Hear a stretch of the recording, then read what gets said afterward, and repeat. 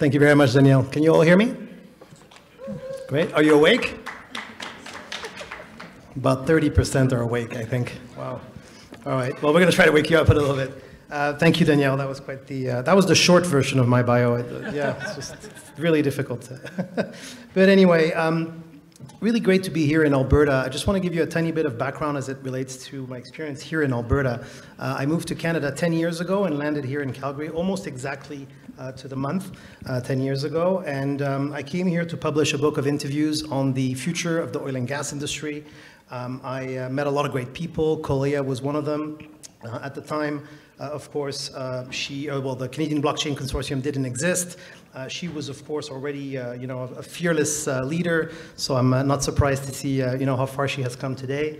But of course, at the time, when we talked about tech, it was mostly industrial tech. It was mostly related to making the oil and gas industry more efficient, more sustainable. Later on, we started talking more about AI, and today we're talking about blockchain, and this conference is a great example of how far we've come. So super, super excited to be here today. What I would also say is that I think the blockchain industry and tech in general has come a long way too, and today I don't think we're really talking anymore about an emergence, but we're really talking about growth of this industry, and this is pretty much what this panel is about. So the topic of the panel is financing alternatives in the digital age, a discussion of internet-based fundraising, policy, and regulatory considerations. And they will be doing all the work on that. And before Florent gets going, I just wanted to let you know that we found a male's wedding ring in the washroom upstairs. Just wanted to make sure that somebody didn't leave or their wife would be giving them trouble. So just come down and see me if this is yours. I lost my wedding ring once, so no, not this time. Anyway, so the topics of the conversation today, I mean, obviously, when you want to grow, you usually need capital. So this is an essential piece of this event and this conversation. We all know that the crypto and blockchain industry is growing very fast, altering all sorts of industries, including the private equity sector. So some of the questions we're going to be looking at are around security token offerings, how they differ from traditional capital raising activities such as IPOs, what are the risks, et cetera, and I'm going to introduce my panel so we can get into it as soon as possible. So I've given them nicknames, by the way, so we sort of have the entrepreneur, the not-for-profit leader, the lawyer, and the regulator. So I'm going to start with the entrepreneur. Khurram Shroff, who I met recently on LinkedIn, very nice to have you here, is the chairman and chief executive officer of iMining Technologies. I think you've come across that name a few times in the last few days. He is really an early adopter and champion of blockchain technology. He's been involved in various activities within the sector since 2010, which of course is a lifetime in this industry. Through his family investment office, he has invested in multiple blockchain solutions and protocols. He was also instrumental in the launch of Ethereum 2.0. He is also an award-winning global banking and finance leader. He has been featured in the prestigious list of the top 100 most powerful and influential Muslims in the world by Power 100. So congrats for that. And his fun fact, since we're doing fun facts, is that he is one of the oldest miners in the world. And when you say it like that, you wouldn't tell, right? Anyway. Next is Mark Korthuis. You know him a little bit already by now, President and Chief Executive Officer of the Glenrose Rehabilitation Hospital Foundation. The Glenrose Rehabilitation Hospital is the largest freestanding rehabilitation hospital in North America, containing 7 specialized areas of treatment: orthopedic, geriatrics, pediatrics, stroke, brain injury, et cetera, et cetera. Prior to his role, he spent 5 years as the president and CEO of the Alberta Mental Health Foundation. He has a podcast about mental health. We can probably all use a little bit of sort of know-how in that area after the last 2 years. It's called Confronting the Madness, Exploring the Psychological Issues of Our Time. So check it out. And his fun fact is that he's been part of 2 soccer pro teams here in Calgary about 10 years ago. And I did a bit of research, and both of them went defunct in the following years. Next is Laurie Stein. Laurie is a partner at McCarthy Tétrault. Laurie Stein is also the co-head of the firm's FinTech group and a partner in the firm's business law group. specifically the Securities, Regulatory, and Investment Products Group, lots of groups. In Toronto, she advises fintech businesses, portfolio managers, dealers, investment funds, investment managers, institutional investors on all aspects of Canadian securities regulation. She's at the forefront of the fast-paced digital asset space, guiding clients on how to manage legal and regulatory risks associated with crypto assets and blockchain infrastructure. And I'm going to take my breath. She has 2 sons, that's her fun fact, and they received Bitcoin and ETH from the Tooth Fairy some years ago, and instead of cash, and the return on that was 400%. So I said, I hope she gave them a lot of money that year, because great investment. And finally, we have our regulator, Tanya Fleming, who's Manager of Innovation and Financial Technology at the Alberta Securities Commission.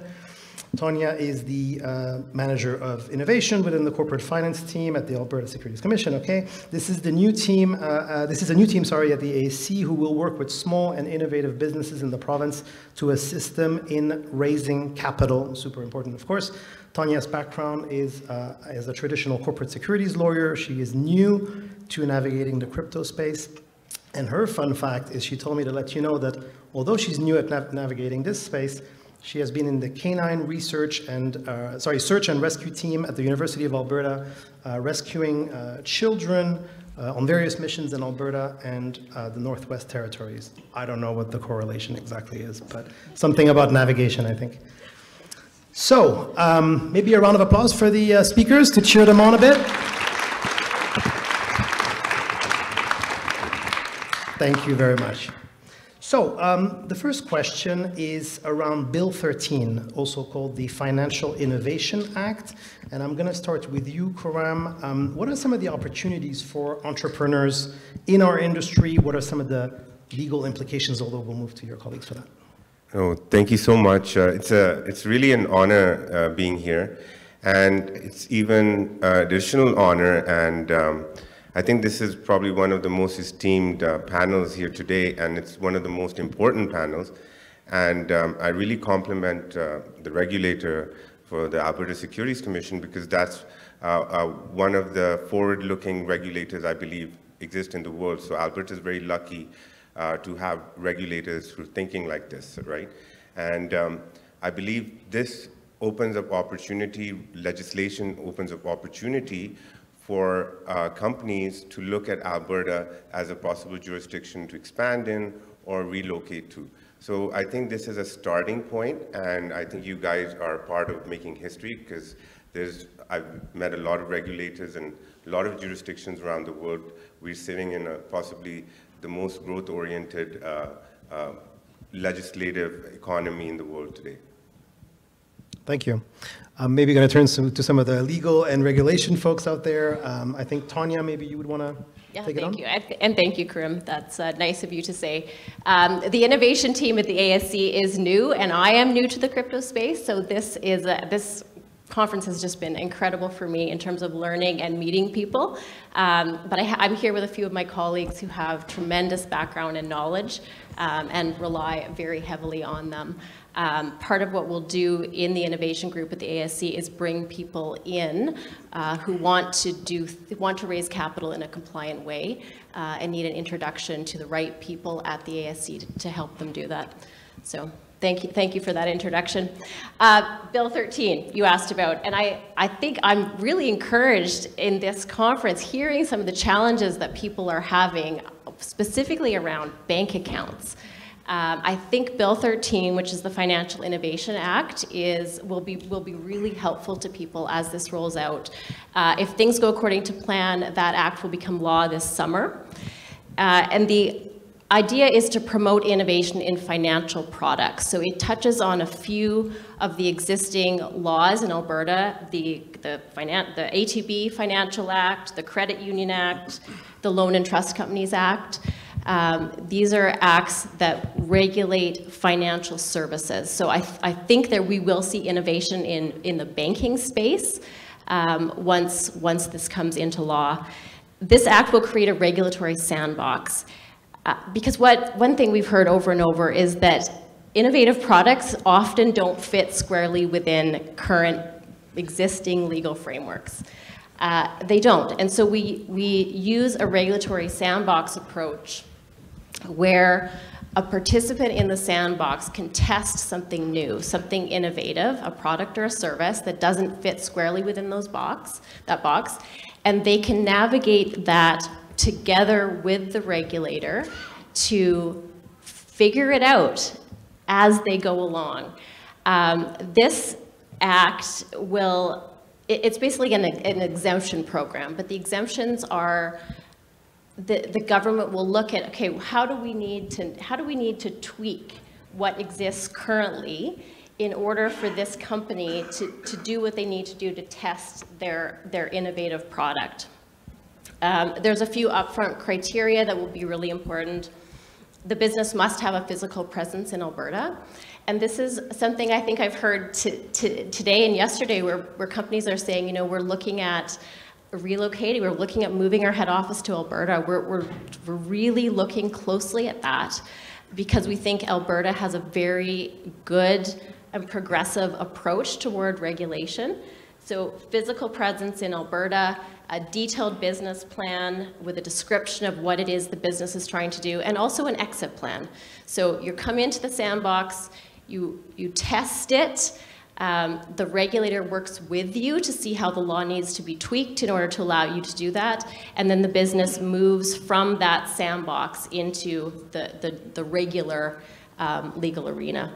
So I think it's very progressive for our government to look at doing this.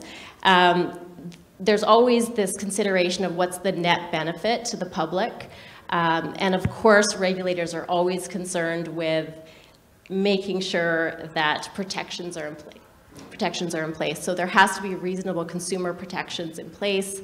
The directors and officers have to be of good character and competence. So this is kind of the upfront information that the government will be looking at before they bring somebody into the sandbox.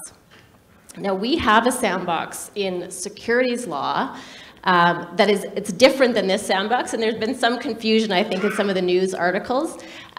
This sandbox, Bill 13, is dealing with financial products, so I think banking is going to be really touched by that. We have an existing sandbox in the securities law arena right now. Same thing, where people are looking at securities law issues, their product, what they're trying to do doesn't fit squarely, and same sort of process. We work with them to figure out what are the exemptions that are needed in order to allow them to develop what it is they're trying to do that benefits the public.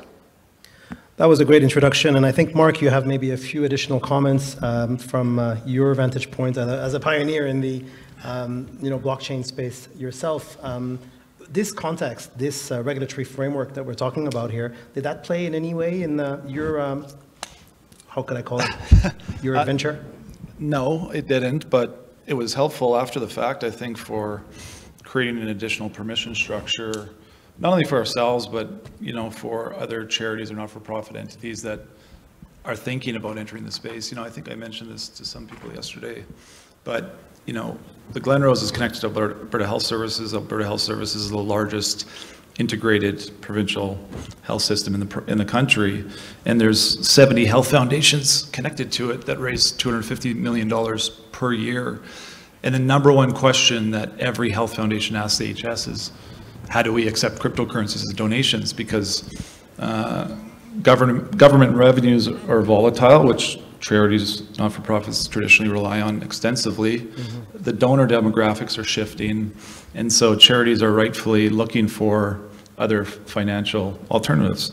And so, for me, just taking a step back and thinking about whether it's Bill 13, whether it's us entering the cryptocurrency space, us entering the metaverse, I always come back to the question of why, and we talked a lot about today, money, technology, innovation, and I always want to come back to, like, what is the base layer of why? Why do we innovate? Why do we innovate around blockchain? And for me, it's always about how do we optimize human potential? And so when it's related to the Glenrose, it's like, okay, obviously money's important because it's a transaction of value between two parties, but why? And so for me, it's like optimizing human potential is at the base layer of everything Bill 13 represents, everything this conference represents.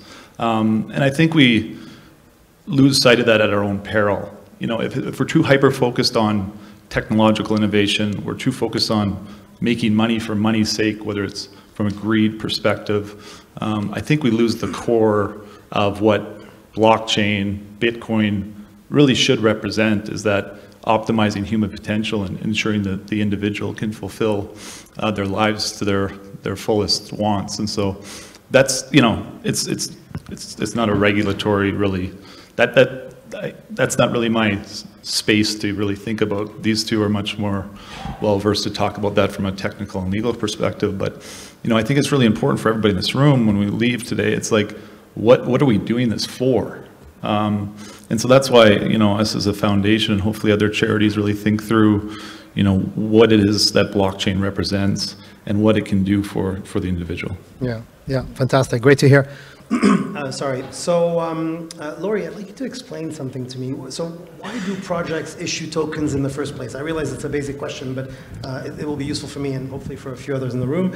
And is it the case that tokens are always securities? I think that's a bit of a loaded question. Thank you. And I just want to say thanks to everybody. It's been really fun coming to Alberta. A Toronto lawyer, I actually reached out to Kalea when I heard about this conference, and I said, I want to come to Alberta. Everybody's talking about crypto over here.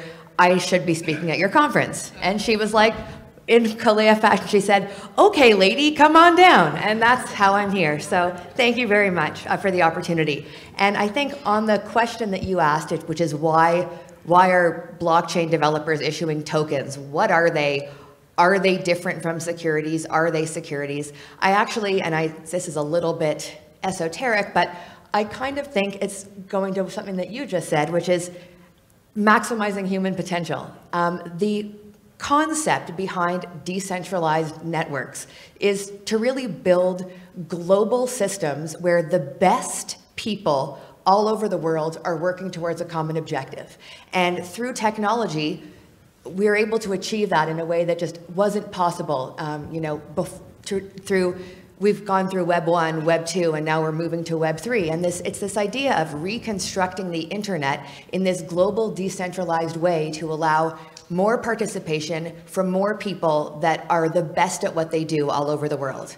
That is a super, you know, altruistic, high-level objective. And the reality is that on the ground, there are hundreds, if not thousands, of projects and pitches and tokens that are being marketed and promoted that are not doing those things. And so we have a challenge when we're trying to advise and regulate in this space of weeding out the legitimate projects that really are trying to achieve those objectives and all of the noise that's out there in the market. And because everything is happening online and we can't see people face to face and do the kind of due diligence that happened in the traditional capital markets in the traditional world, it's really difficult to make those determinations and do that analysis. So getting to your question is, are tokens, what are tokens and are they securities? They're not supposed to be, and in the concept that I described of these decentralized networks that are globally connecting people, the token is supposed to be, I mean, the basic sort of currency token, I'm going to leave aside governance tokens because I don't want to confuse people, but the token is supposed to be what a user needs to participate in the network. So it's instead of in the Web 2 world, when if you want to use Google or if you want to use Facebook, you basically have to accept the fact that you're being advertised to all the time, that your data is being taken and manipulated, and regardless of what protections are in place, you have to sort of accept the fact that there's a centralized controller of that experience and it's not you, the user. In a decentralized internet, users can choose the network that they want to participate on, and they do that with a token. So you, the user, would go out and say, I want to participate on these networks. To do that, I need to buy these tokens. And so the token really is supposed to be this utility, this commodity that allows users to engage on networks. And Bitcoin, I think, has certainly achieved that.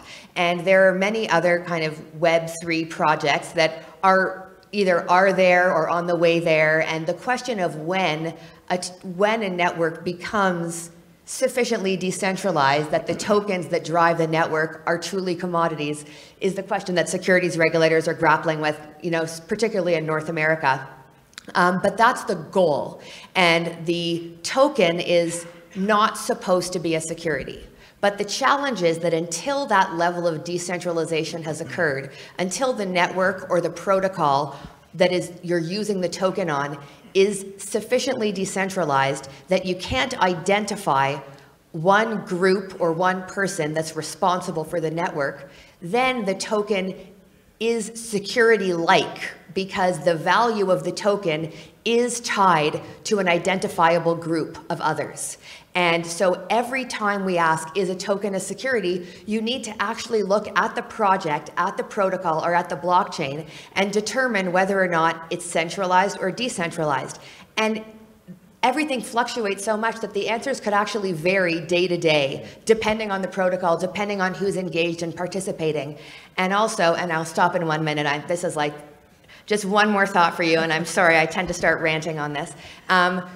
Because so many of the applications that are being built on blockchains also involve multiple layers. So you have the base layer network, you have 1 or 2 protocols built on top, and then the whole structure from ground up all needs to be sufficiently decentralized in order to sort of eliminate or minimize the investor risks associated with the token. So it is extremely difficult to make that kind of determination of whether or not a token is at a point in time or not, or not a security when you're looking at it through that lens.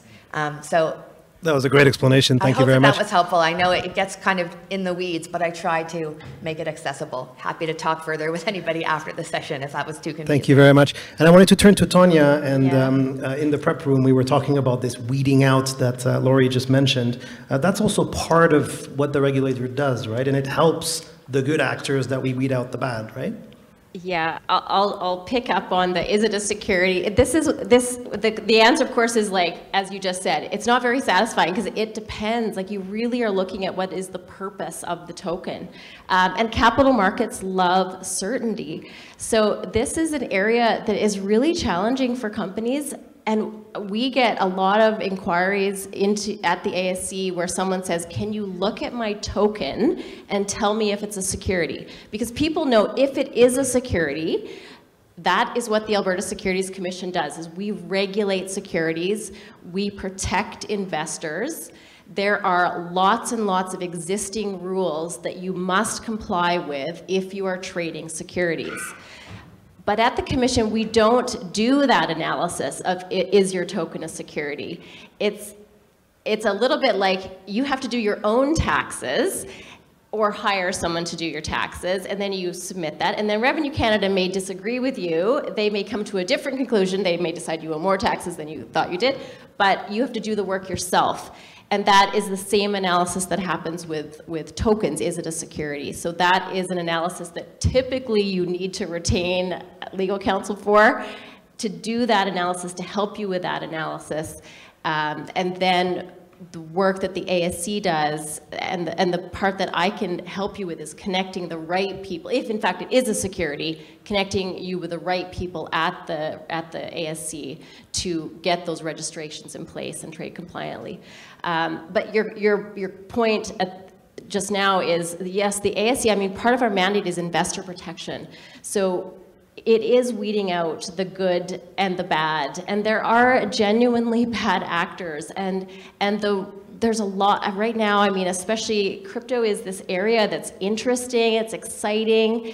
There's lots of online advertising. There's this, fear of missing out that's happening, and it's an area that there's just so much fraud, and so part of what the role of the Alberta Securities Commission is to bang those bad actors on the head, because that really hurts the companies that are trying to do the right thing, that are just trying to navigate their way compliantly in this space.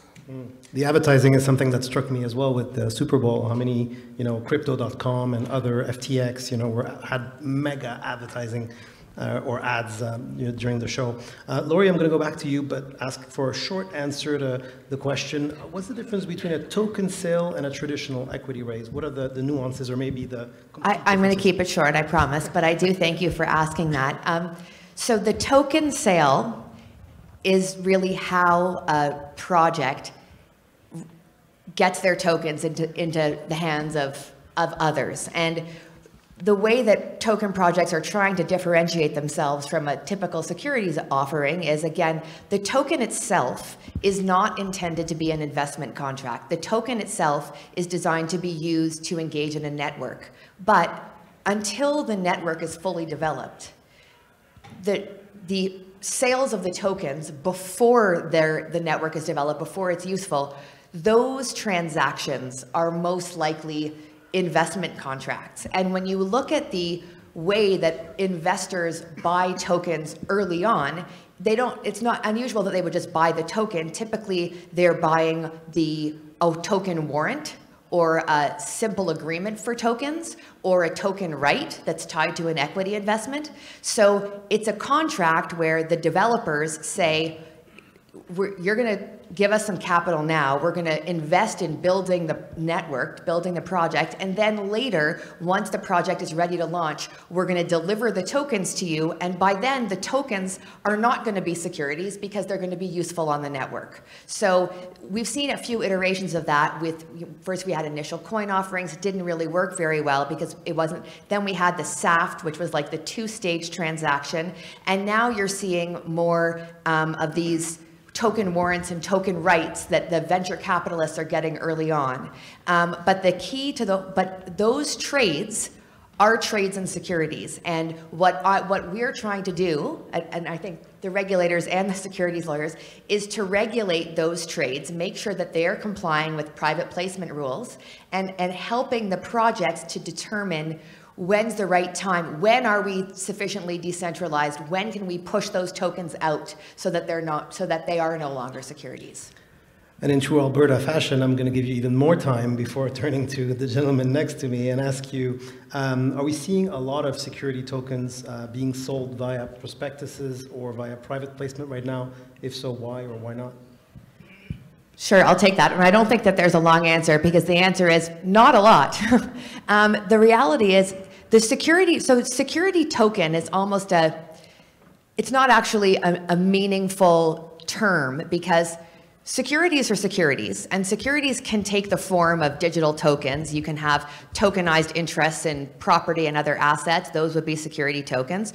Or you could even have like an equity security that the issuer decides to make the record of those securities digital.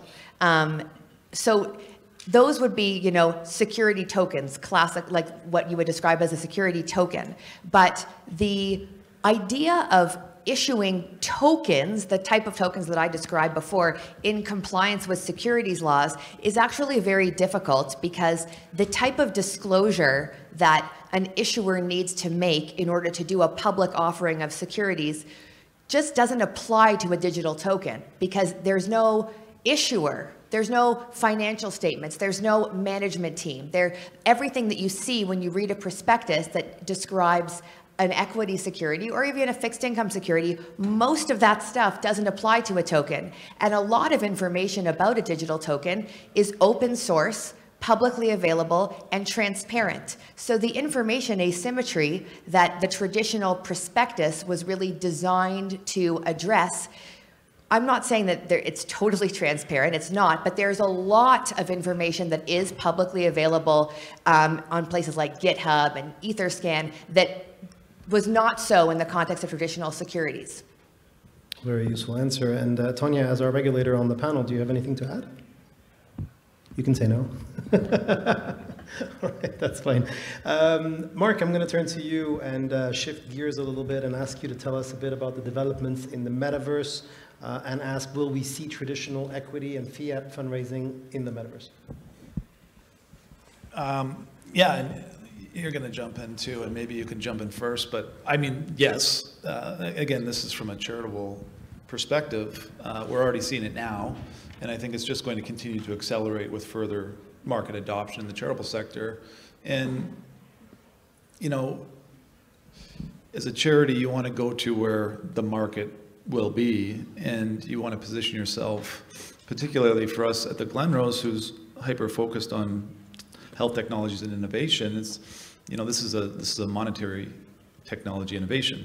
And as a foundation that raises money, it makes perfect sense for us to partner with a company like iMining, who knows the space technically very well, to create vehicles that can raise money, market the hospital, have people better understand the value proposition the hospital provides to society, and then hopefully raise money through, you know, various different means like an NFT in the metaverse, which we're working on right now. So, you know, absolutely from the charitable perspective, it makes sense on, you know, several different fronts, depending on, you know, how comfortable you are as an organization, how comfortable your board is, how much you understand the value proposition that exists today and will exist into the future. Definitely. And Khurram, as our entrepreneur on the panel. You know, and I'm so honored and blessed to be sitting next to my dear new friend, Mark. And, you know, it takes, you know, Gandhi said a statement, I hope I get it right, but said, you know, only one man can make a change. And I think Mark is that one man who's really helped a hospital of this stature enter the metaverse. And we've done some amazing work in just a few weeks. And just to explain to how I would explain to people who are financial oriented is, you know, you're talking about the metaverse being an opportunity 3 times as large as the crypto industry, right? I mean, and I'm not the one saying it.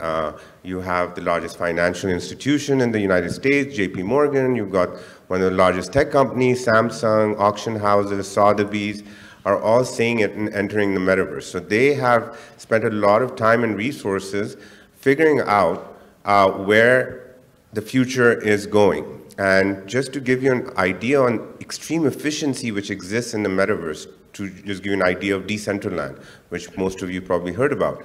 It's the most liquid cryptocurrency in the world. Maybe you didn't know that. It's listed on 187 exchanges around the world. There's no place on this earth where you cannot get access to Mana, which is the Decentraland cryptocurrency.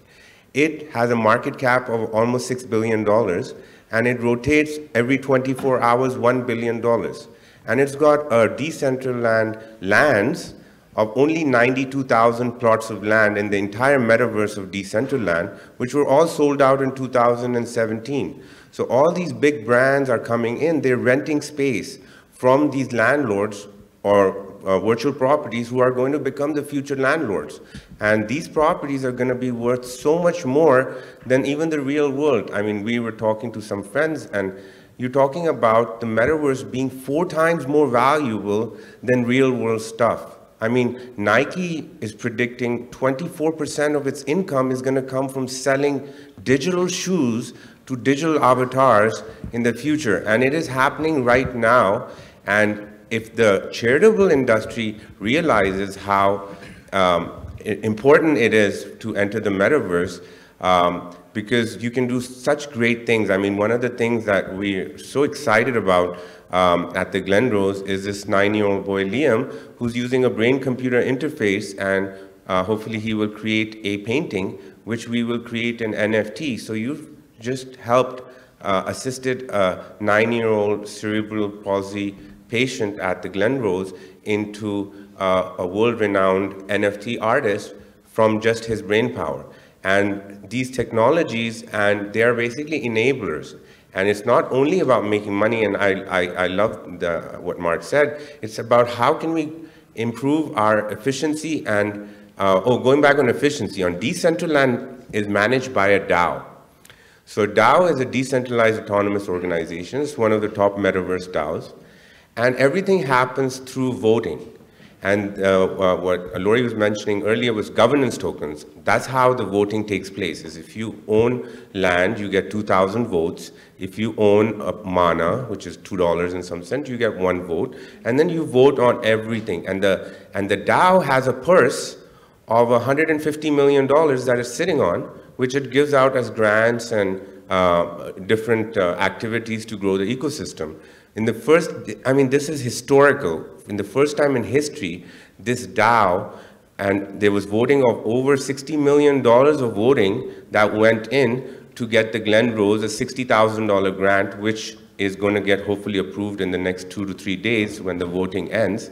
So if any one of you, even a 0 vote would count, because it's about the energy, to show to even the metaverse community how Glen Rose Hospital is increasing the ecosystem. So I feel metaverse is Hercules' heel in terms of Web 3.0, and having the regulators and having the lawmakers understand that this is a potential of a lifetime. I mean, if we can make Alberta the Web 3.0 capital of the world, it will open up the world's top talent coming to Alberta. Thank you. And that's a great segue to my next. Sorry, Mark. No, I was just gonna add one more thing.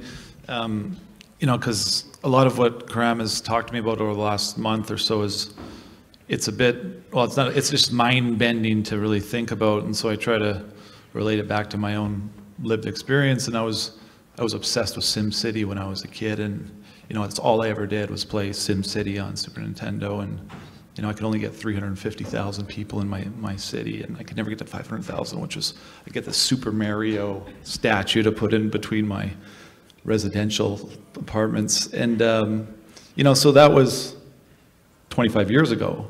And now my kids are playing on Roblox, and they're always, my daughter FaceTimed me last night. She said, "Dad, I need $5 because I got to buy this cat from some other avatar," and she traded me 9 dogs for this cat. I'm like, I don't even know what you're talking about, but I said, just at least make sure it's actually another like 9-year-old, not some like 50-year-old fake account or anything like that. But, you know, so I think about the evolution of technology and how it impacted me when I was 10, you know, how it's impacting my daughters now. And as technology grows exponentially over time, you know, if you go to Decentraland now, it's evolving very quickly, but, you know, 2 to 5 years, just think about, you know, our kids, if they're between 7 and 15, and how they're digital natives. You know, they were born on the internet. Well, they weren't born on the internet, but you guys know what I mean. I don't think anybody's been born on the internet yet. Not yet. Yes. But in Decentraland, anything's possible, they say. Except for getting an actual shaved head. I have to get a George Costanza cone. And I'm still curious about the digital shoes. I'm still wondering if you'll still have to tie your laces or not. Yeah. But that's another. Anyways, my point is that the potential, if you think 5 to 10 years down the road, is really hard to even understand. All right, well, so you sort of set the stage as well for the question around how do we make Alberta a hotbed of activity for crypto development, which I think everyone in this room wants. Do we change the law? How can government assist in the process? Of course, it's great to see a provincial minister at a conference like this so early, relatively speaking, in this industrial development. And what about the so-called safe harbor approach, where projects are protected at an early stage of development? Maybe Tanya, you want to start with that? We have about 5 minutes. I mean, I think our government is already helping, and our laws are changing. So the, Bill 13, that's new law that will come in. We're looking right now, the regulatory sandbox approach looks at how do we tweak existing laws. So the government is helping, because I think they realize the incredible opportunity that is available here, and that is so important to Alberta's economy. So yes, it's happening, and you need a government that's committed to it, and I think we have that. We have about 3 minutes left. Anyone wants to just comment on this? Because my next question is maybe the most important of all, which is what are your predictions for the future of blockchain fundraising in Canada and beyond? So I mean, I just would like to add what Tanya was saying is, it's about comfort level, right? And the tech workers, like the younger technology people who you talk to, and you're talking about late teens and early 20s, and they teach you so much because they understand it more than we do, right? We're still trying to figure out how can we monetize it, how can we make money out of it. These kids are living in it. They think it's a part of lifestyle on the way that they operate in, right? And in order to incentivize you got the future or organizations got to be cooler. I mean, there's going to be a lot of recruitment problems. Kids don't want to work for companies in the old-fashioned way. And I mean, and you can see that, like Ernst & Young, I was just told this morning, has opened up their first career center in the metaverse to act cooler so that they can hire, more talent. So I think the opportunity in Alberta is it's already cold, so we just got to become slightly cooler, and I think we can attract the world to Alberta and make it the greatest place on earth, which it truly deserves. You had that pre-planned, didn't you? You just had to get that out. Well, I had to get it out. I'm pretty sure the temperature will be controlled in the metaverse. All right, so the 30 temperature seconds could be each. anything you want in the metaverse, right? 30 seconds each with one prediction, because we have to go to Q&A and people are probably eager to ask a few questions. Alberta's economy becomes the largest economy in the world next 10 years. Wow. I just think market adoption for this type of technology will continue at a pace that is really hard to understand, and I think regulations are a critical continuation of that market adoption. Maybe in my prediction, I also just want to touch on the last question as well about how can regulation help, and I think it's all related, but what you were describing about the Decentraland DAO, the decentralized autonomous organization, DAOs are sort of my prediction, and I mean, they said that 2021 was the year of the DAO. I actually think we're talking about the decade of the DAO because this is the decentralized organizational structure that sort of the blockchain developer community is looking for. And what we're looking for as lawyers is a solution for creating a legal entity that makes sense for a DAO, because operating without a legal entity structure exposes all of the members of a DAO to potentially unlimited liability. So if the question is, how can Alberta lead?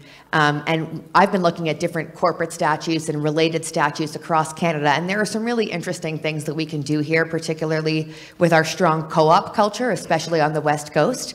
But looking at some of those laws that may just need to be tweaked in small ways to facilitate a legal entity DAO structure onshore so that we don't have to go to, not that there's anything wrong with Panama. My brother-in-law is actually from Panama. It's a great place, but a lot of investors, especially when we're talking about institutional investors, they're more comfortable with a more familiar onshore jurisdiction. So I think that is, and that's what I find so exciting about working in Canada right now, is trying to come up with those types of solutions.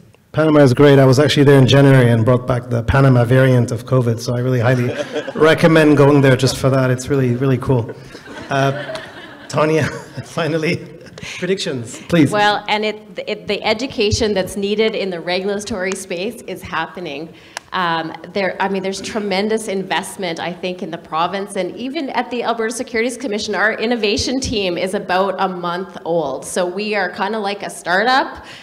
We're just figuring out what our mandate is, what it is we're doing, but there's a commitment internally to education and to understanding the space because of how important it is to our province. So you hear that a regulator is made to be felt like a startup thanks to the crypto, sort of the pace of crypto and all that, so that's pretty cool too. We have some questions already. There was one up there. Hi. Hi, thank you very much. I have two questions. One is about liability for developers. So like if you develop something, open source software, and for example, it's used to create a security that is perhaps fraudulent, right? Or it's edited to perhaps to a scam. As a developer, but not like actually interacting with the project, would you have liability for that? And then the second question is about creating tokens that provide value, say like Uniswap. So like if you create a token and it provides value like right off the bat, but then you upgrade the platform afterwards, could that be seen as a security? Thank you. I guess this is a question for me. So the questions are similar, and I think the answer is, if all that a developer does is create open source software that runs autonomously on a blockchain, and that's all that the developer does, the developer doesn't seem to me to be involved in the issuance of a security. But If the developer also markets and promotes that software and the tokens that are generated by that software, and also creates a user interface that's an easy way for users to engage with the software and acquire tokens, and also deposit value into a smart contract that then becomes a treasury. All of that activity around the open source software is what gives rise to the securities regulatory risk. And in the second example that you gave with a Uniswap, and we know that the Uni governance tokens were initially airdropped and given away for free, which is great for a securities lawyer, because if you don't raise any capital, it's a lot less likely to be a security. But then the question is, if then there are changes and upgrades made and the initial tokens are less valuable and new tokens come out, and who is involved in that decision process? We talked about decentralized voting, and the question is the project truly decentralized? Are there still a core group of developers that are in control of the project? And also, are they building those front ends through which users are interacting with the open source software? Because it's all of those points of connection and centralization that sort of undermine the decentralized nature of the open source software and give rise to those liability risks that you're talking about. The gentleman with the blue box. Cool. So, testing 1, 2, 3. My question is one about predicting valuation. So how do we make up for the fact that things like Decentraland have such high valuations when they have fairly limited user numbers? So as an example, the peak average concurrent users for Decentraland is 2,000 people at any given time. Whereas something like SimCity, the modern version of it, City Skylines, right now has 18,000 people playing it. How do we assign such high values to things like Decentraland when they have a 1/9 of the user base of a fairly niche standard video game? How do we justify the land costs there if the things that drive those land costs would be eyes or users? I can take that. Look, yeah. No, this is exactly the discussion that we've had to have internally before a public company has gone into, investment in the metaverse. And, it comes back to the time in 2010 when we would talk to people about Bitcoin. And I mean, my father's sitting over here. We own a bank in Kenya, and the chairman of the bank kicked me out of the office, who's my uncle, and that was the same question then is, hey, how can Bitcoin be worth anything? It's 18 numbers, 100 million Satoshis make one Bitcoin, it can be transferred into, and it is worthless because all you gotta do is plug in a computer and there you get these numbers. What is this number worth? So it's really the network. And the Decentraland network is very strong, not in terms of the amount of people using it, but the amount of people that hold the currency also. So you're talking about about 300, 400,000 wallets individually that hold the Mana token, and it fluctuates daily. So for someone who doesn't want to spend $40,000 or $50,000 entering, the crypto or the blockchain space through Bitcoin, and trust me, I've been the longest Bitcoin maximalist there is, and all my friends, and the way I explain to them is, listen, there's only 300 million people in the world who use the blockchain space right now, right? And half of them happened last year. So you're talking about, this is just the beginning. And through the metaverse, I think more and more, because the kids already know how to use it. You take an 80-year-old kid and put him in front of a Decentraland, a laptop or a computer, she'll be or he'll be able to communicate in this. And you put a person from our board, and it'll take a few days or a few weeks for someone from our board is back there. So it takes a few days for them to even understand what is anything happening. So I think the valuation, again, the quote of Wayne Gretzky, I think the metaverse, the puck is, it's not going, the value is not, you cannot justify value of what you know from the past, because this is a complete uncharted waters, right? And the value, what's going to happen in the future, we think it's going to be 4 times more valuable than real life. So if Decentraland is only worth $6 billion right now, we think that's going to become $13 trillion or $15 trillion or $30 trillion in a matter of years. So the valuation is going to explode purely because the access or entry to Decentraland is so easy that anyone can do it. And the new generation, as they get older and older, and more older generation, you know, get etc. So it gets more and more. It's going to explode, basically.